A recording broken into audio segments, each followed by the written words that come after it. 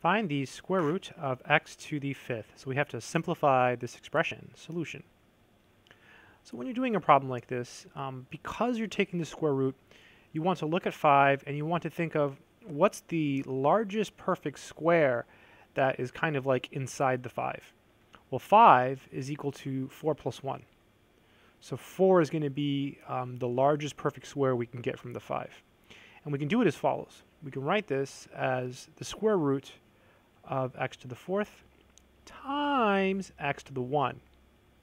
And you see when you multiply here, you end up adding the exponents. That's why I did the little addition thing over here on the right. So now we can use the multiplication property, which basically says we take the square root of each piece. So you have the square root of x to the fourth times the square root of x.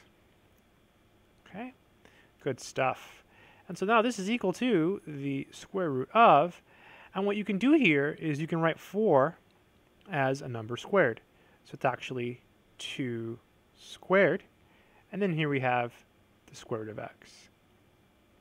And what happens is the square root gets rid of the 2. So it's kind of like they cancel. So you end up with simply x squared square root of x. And that would be the final answer. I hope this video has been helpful.